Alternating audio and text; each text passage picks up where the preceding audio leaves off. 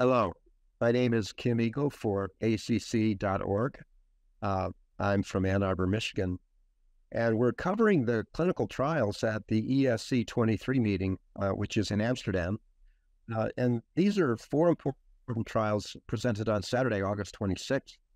I'm just delighted to have several experts in clinical trials with us today to talk about the most important trials at this meeting on this particular day. I'm joined by Payal Kohli from Denver, Colorado, and Gabriel Steg from Paris, France. Welcome, and thank you for joining today. The four trials, I wanted to start, Gabriel, with a study that's really an important one, looking at how we manage shock. It's called ECLS-SHOCK, an important trial. And could you tell us about it? Yeah, and the topic is important because, as we all know, while we've made tremendous progress in the management and outcomes of patients with acute myocardial infarction without shock, the mortality of shock has remained stable over the past decades and very high. So if we're going to improve mortality in acute MI, this is probably the area where we should focus on. And there's been a tremendous interest in the last decade in extracardiac support, life support, using impeller devices and other types of similar devices to improve blood flow to the heart and coronary vessels.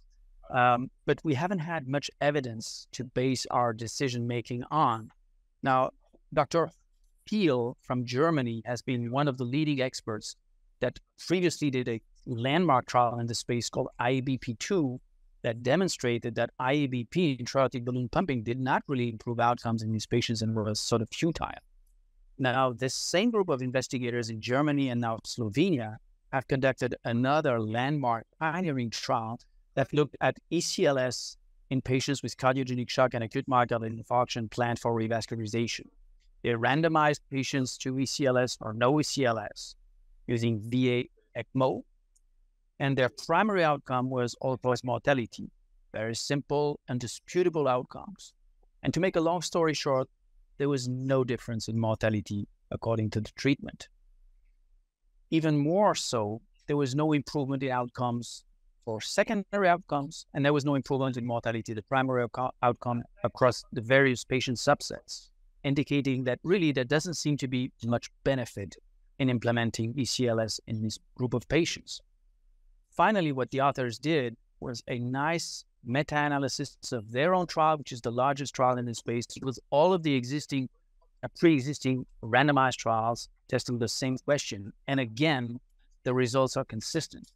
So I think this is going to definitely change practice. This is very big. And it shows that a negative trial can be as important to change clinical practice as a positive trial. To me, this is very big. Yeah, I agree. The amount of resources it takes to take these types of technologies into the field, and even in the ER, is substantial. And if we don't study the outcomes and just assume that there's benefit, we're really not serving humankind at all. So it's an important trial, and I really appreciate that wonderful summary. There's another trial today called Clear Outcomes that's important. Payal, tell us about that trial. So the Clear Outcomes trial was actually presented earlier this year at ACC 2023. And what was presented at ESC during this conference was two sort of sub-studies or post-studies of the main parent trial. So the first was looking at glycemic control and trying to look at outcomes by glycemic control. And the reason the authors looked at this is because we know that statins, can increase risk of new onset diabetes in a dose-dependent fashion. And that's often a concern for many of our patients with hyperlipidemia who are diabetic or pre-diabetic. We worry about their A1C when they're on statins. Now, to remind everybody, the Clear Outcomes trial was a trial of patients with ASCVD or high-risk primary prevention who were statin intolerant, randomized to bempedoic acid or placebo, and followed over several years. We know that bempedoic acid works in the same pathway as statins, but it's 2 steps upstream, and it's a prodrug, so slightly different mechanism of action. So the first was the Clear Outcomes trial by glycemic control. And this really looked to see if there was any differences in LDL lowering of this medication based on whether you're normal glycemic, pre-diabetic, or diabetic. And there was no difference across those outcomes. Next, they looked at the MACE outcomes. And as you can imagine, bempedoic acid caused a greater absolute reduction in terms of MACE-3 and MACE-4 in the diabetic patients. Now, if we think about that, that's probably because the diabetic patients have a higher endpoint event rate. They're higher risk patients. So the relative reduction was the same, whether you were, normal glycemic, pre-diabetic, or diabetic, but the absolute reduction in the diabetic patients was a little bit higher. And importantly, bempedoic acid did not increase new onset diabetes. So it doesn't seem to have that same A1C effect that we see with statins, despite the fact that it's working in the same pathway. So that was the glycemic study. Then Dr. Nissen, Steve Nissen, also presented the total event study, which was a study looking at whether or not just the first event was reduced, but subsequent events as well. And as you know, in cardiology, we've started doing this a lot now to look at the totality of benefit of a medication, not just that first event, but subsequent events. And we saw both a MACE-3 and a MACE-4 reduction that was slightly more robust than the parent trial, suggesting that recurrent events are also reduced. But the majority of those recurrent events that were reduced were really the coronary revascs that was driving a lot of this.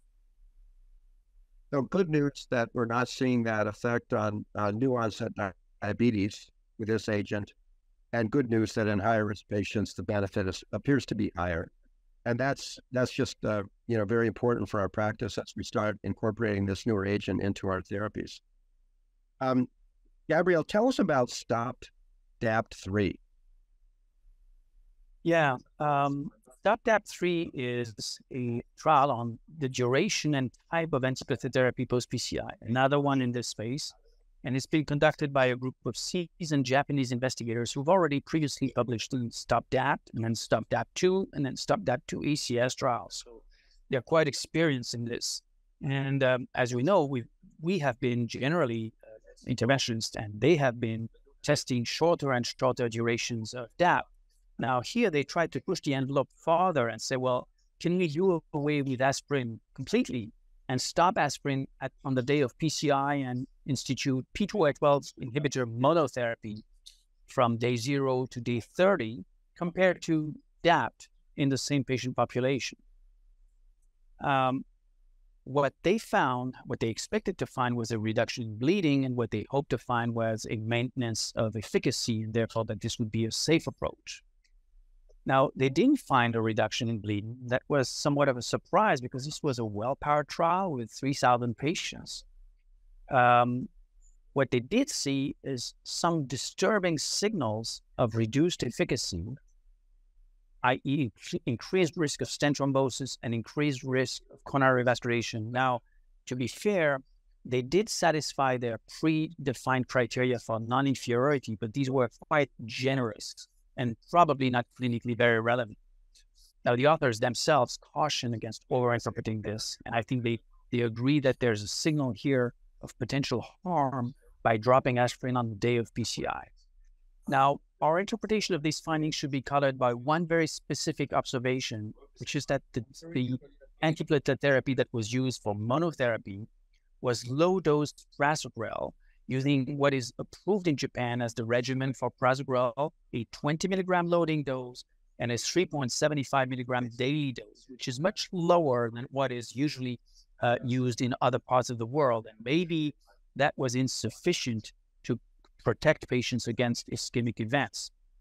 The other observation is that there was no reduction in bleeding. That may be surprising, but maybe what counts for bleeding, particularly for early events that are largely periprocedural, are more the chronic antiplatelet therapy that patients receive and the periprocedural anticoagulation that they receive at the time of ACS, as opposed to the chronic antiplatelet therapy that they receive after ACS. So I think this is really a reminder that we should be cautious and not assume that we can indefinitely shorten and reduce the intensity and duration of antiplatelet therapy post-PCI. Maybe we shouldn't push the envelope too far. Yeah, I think you're right that we're probably not ready to abandon aspirin entirely. And it's a very useful perspective on how we dose antiplatelet therapies in general, and the international variability in how that is approached from one country to another. There's another trial being presented today called FIRE. I love the name. Tell us about that one, Gabriel. That's another interesting trial because it's looking at a very a question that's already been studied pretty extensively, which is how should we address multivessel disease in patients who have undergone culprit lesion therapy with PCI for ACS? Should we use complete revascularization, or should we have only culprit revascularization?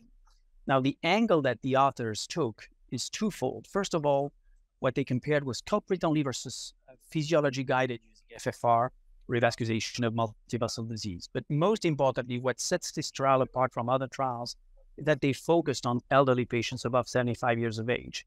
And I think this is really important because this is a very different patient population from what the population that has been studied in previous trials so far. And we know that elderly patients may have a completely different equation for benefit and risk of interventions and antithrombotic interventions. So it's very conceivable that this population has a different result.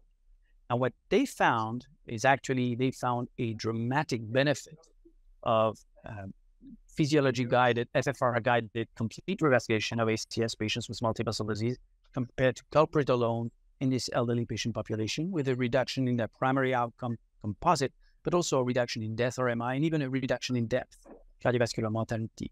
So I think they provide a compelling case for saying we should not deprive elderly patients above 75 years of age from the benefits of complete revascularization in ACS, and we should do this in a guided manner using FFR. Yeah, I think this is potentially a trial that will change how some people work in their cath labs. And I applaud the investigators for taking on a high-risk group and finding a way to randomize a large number of them to a very important study design. I also thought it was fascinating that there were a lot of non-ST elevation event patients in this group as well, because we have a lot of data, of course, for ST elevation MIs and complete revascularization, but this really pushed that envelope to non-ST elevation patients as well, which we know can happen in an older patient population. So the pathophysiology of the diseases, despite being different, seems to respond to complete revascularization in the same way. I agree with you. Different physiology, and certainly this approach looks very promising. Well, I want to thank the two of you for excellent insights into the 4 trials that we talked today. This is Kim Eagle for ACC.org, and I'm out.